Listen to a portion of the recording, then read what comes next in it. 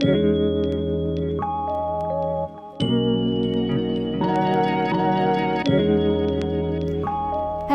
I'm Yukie Nagai, working at the International Research Center for Neurointelligence at the University of Tokyo.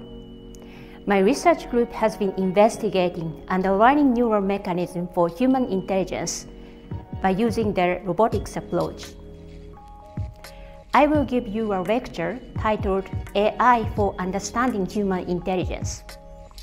We know from psychology study that human children acquire various cognitive abilities in the first few years of life, but we still don't know how they acquire such cognitive abilities through the sensory motor experiences.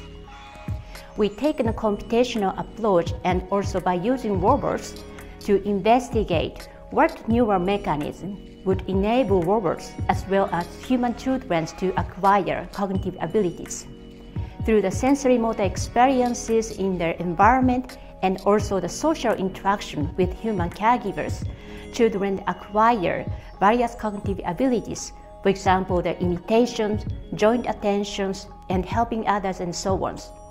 We designed a computational neural network model which enables robots to acquire such cognitive abilities like in human children. And by doing so, we hope that our computational approach helps us to better understand the underlying mechanism for human intelligence. My lecture will be divided into main two parts. In the first week, I will give you some lectures which explain how computational approach can be utilized for understanding human intelligence.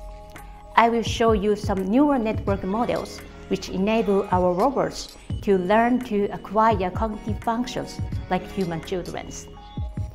And in the second week, the students will be divided into some groups and they will work on a hands-on project.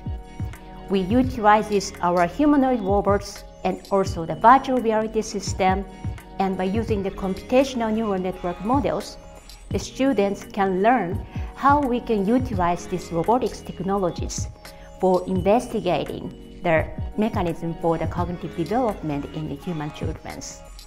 And in the end, the student will be asked to present their achievement in their hands-on project in the end of their lectures.